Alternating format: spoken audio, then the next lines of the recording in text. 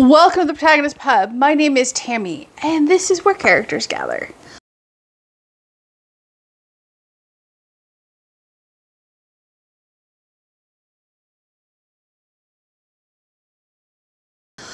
Oh, it is time for the June pile of possibilities.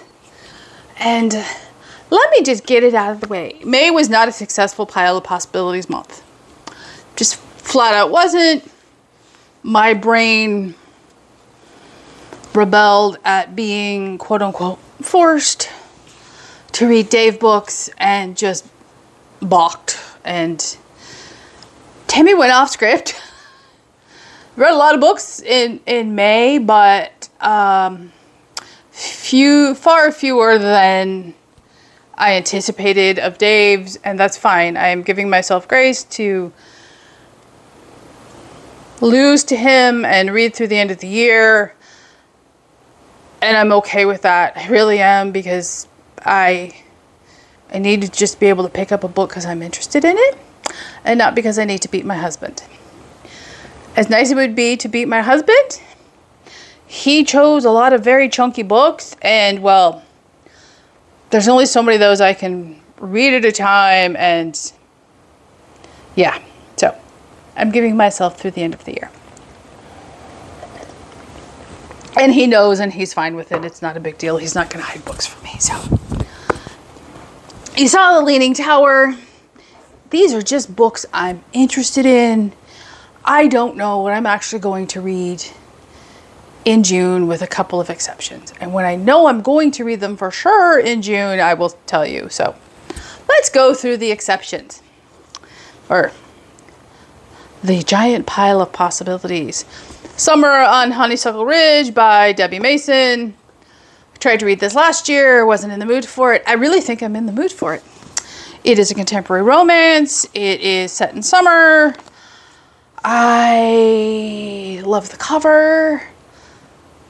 I think my brain is going to enjoy this time around. So, we shall see. Next up is a Dave book. That is Dreaming the Eagle. It is the first book in the Boudica series by Manda Scott. I have started this. I'm enjoying this. I just wasn't in the mood as I planned to read it in May. So, I will pick it up again in June.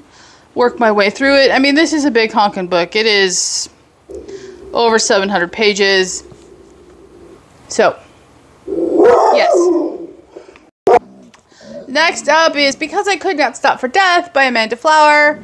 This is the first one. There's a squirrel out front.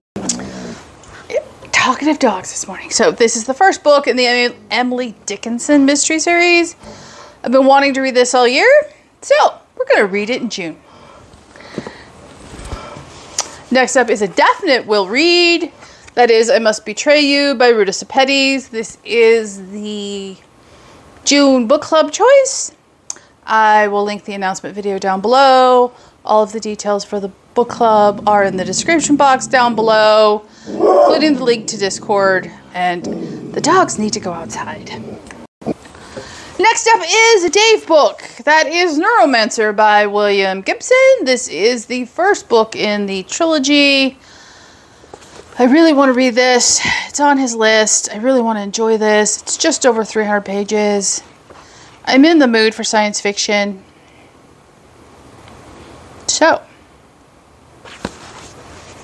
Tammy will be picking this up. Pretty sure I'm going to read this month. I can't positively promise that, but I'm pretty sure I'm going to pick this up. Next up is definitely one I'm in the mood for. That is The 7.5 Deaths of Evelyn Hardcastle. I have heard nothing but really good things about this. It's twisty and it's turny, and I really want to dive in. My brain is in the mood for books with meat on the bones, and I think this is going to be a mystery with meat on the bone. So, yes. Next up is a book that I won on Goodreads, and it too is relatively short. It's under 350 pages. It's another mystery. It's the first in a series. That is The Busybody by Kemper Donovan. It sounds really good. It sounds interesting. And yeah. I need books that aren't, you know, too light and fluffy, hold my interest. So we will see. Next up is another Goodreads win. It releases on the 4th of June. That is Match Me If You Can by Swati Hedge. Never anything by her. This is a romance set in, I want to say Mumbai. Let's see. I was right, Mumbai. So, why not? It's June.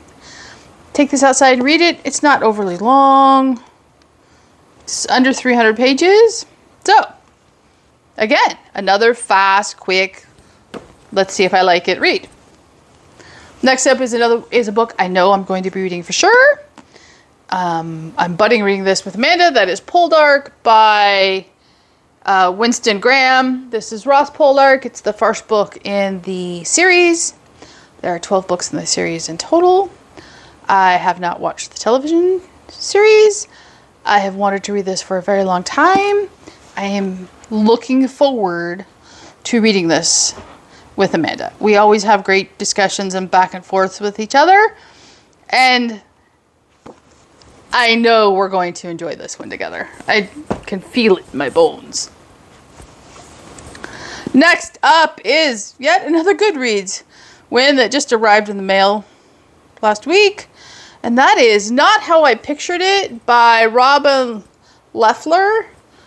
I have never heard of this author, but I will read you the back. 20 years after Ocean Views went off the air, the beloved TV show about teenage romance and angst is back. No one is more surprised than its former star, Agnes Ness-Larkin, that she's agreed to step back into the role of Aubrey Grant. After her father/manager took off with her earnings, Ness ran away from the spotlight in shame.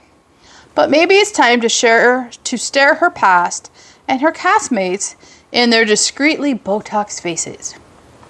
That enthusiasm lasts until the first table read, which, in co-star Coco's words, is like a high school reunion without the dim lighting or booze. Ness assumed her old fling, Hayes Beaumont, would be too busy doing big Hollywood things to take part, but there he is, seated beside her, exuding pheromones and success. En route to the deluxe Bahamas resort where they're to start filming, the cast gets stranded by a storm. Stuck on a tiny island with a paltry cache of food and quite possibly the most useless survival group in history, Ness tries to reconcile her youthful dreams with where she's ended up, figuratively and literally. The producers wanted drama on and off screen, and they're going to get it. But where will Ness be when it's all over? Yeah, it sounds interesting. It's got me intrigued. So, it is a possibility for June. Next up on a possibility for June is a sub for a Dave book. This will be a fast read once I pick it up. It was on the May list, so I'm putting it on the June list. Carryover, much like Boudica book was. That is The Magic Engineer by L.A. Modesitt Jr. This is the third book in the Saga of Chaos, or Saga of Recluse, sorry. These are easy, quick, fast reads for me, even though they're, it's an over 500-page book. I love this series. I really, really enjoy my time with this series, and you can read them independently. So, there's that to look forward to. Next up is another Goodreads win, and this one goes on sale in July. Maybe I should save it for July. We'll see. That is One Big Happy Family by Jamie Day.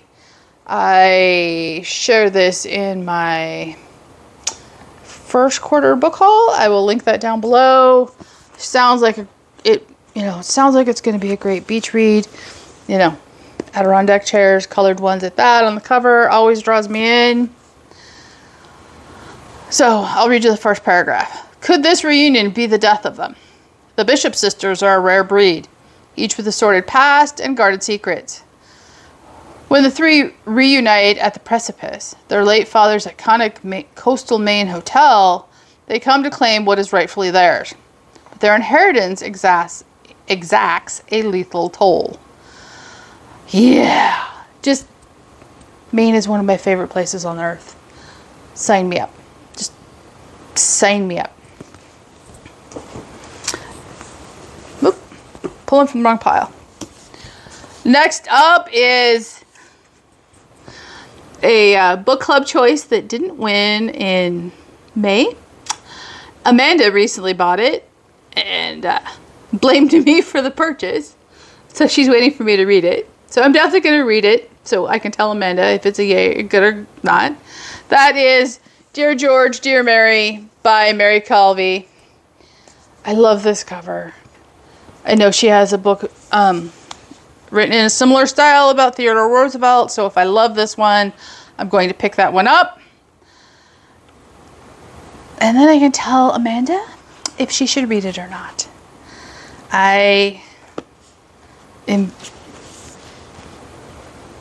so intrigued by this book, so we shall see. And the last physical choice for the month, I am going to start my, I'm going to say reread, but because it is technically a reread. I have not ever physically read it, and I need to reread them to reacquaint myself before I read the Dave book, which is Rhythm of War. And book 5 releases in December. I have pre-ordered it, so I am going to start The Way of Kings by Brandon Sanderson. It is the first book in the Stormlight Archive series.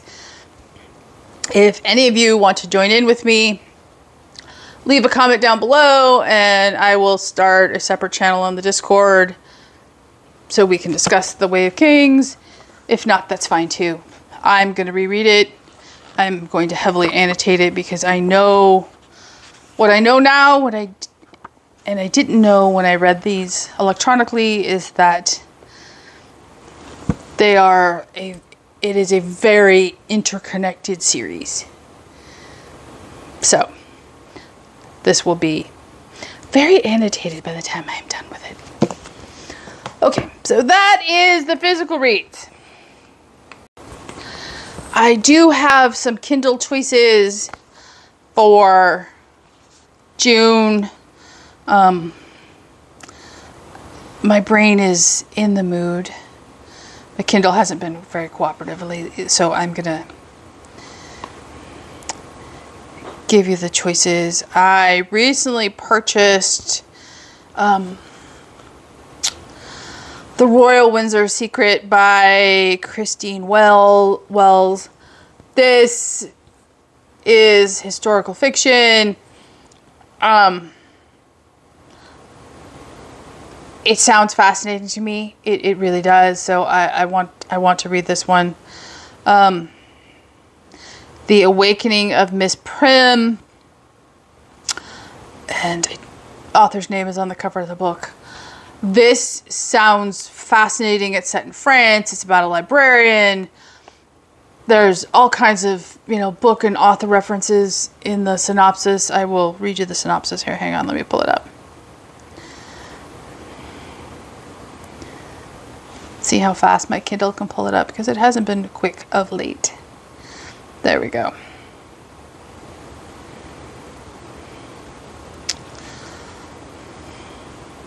Prudencia Prim is a young woman of intelligence and achievement, with a deep knowledge of literature and several letters after her name. But when she accepts the post of private librarian in the village of San Reno de Orna, she is unprepared for what she encounters there. Her employer, a book-loving intellectual, is dashing yet contrarian, always ready with a critique of her cherished Jane Austen and Louisa May Alcott. The neighbors, too, are capable of charm and eccentricity in equal measure. determined as they are to preserve their singular little community from the modern world outside. Prudencia hoped for friendship in San Marino, but she didn't suspect that she might find love, nor that the course of her new life would run quite so rocky or would offer challenge and heartaches as well as joy, discovery, and fireside debate. Set against a backdrop of steaming cups of tea, freshly baked cakes, and lovely company, The Awakening of Miss Prim is a distinctive and delightfully entertaining tale of literature, philosophy, and the search for happiness. It sounds fantastic to me. I cannot wait to read it. Also, possible for June is Rocky Road by Becky Wade. I got this as an ARC on NetGalley. It is now available on Kindle Unlimited, and I saw an author post on Instagram. And they made a very valid point. If you get an ARC and you didn't read it before publishing, and it's available on Kindle Unlimited, go ahead and read it on Kindle Unlimited, because then the author gets paid for the read, and then review the ARC. It's the same book. You're just helping the author out in two ways. So I apologize for Becky for not getting it read before release, but I'm going to read the Kindle Unlimited version and then I will submit my review. I also discovered that books 2 and 3 in the Powder Mage series by Brian McClellan are currently available on Kindle Unlimited. The second book is The Crimson Campaign. I have downloaded it to my Kindle. That is very likely for June. We will see how much reading I actually get done, but it is very likely for June. So we shall see. I have a lot. There's a lot of possibilities for June, but I am very much in the mood to read. I am looking forward to the book club choice immensely. I'm looking forward to Dear George, Dear Mary, Poldark, The Way of Kings. There's so much. My brain is just ready to read, and it wants meaty content and not overly fluffy. So there's probably not going to be a lot of fluffy reads this month. What are you reading in June? Hopefully it's a more contained list than my pile. Leave a comment down below, like and subscribe, and I will see you here next time at the Protagonist Pub.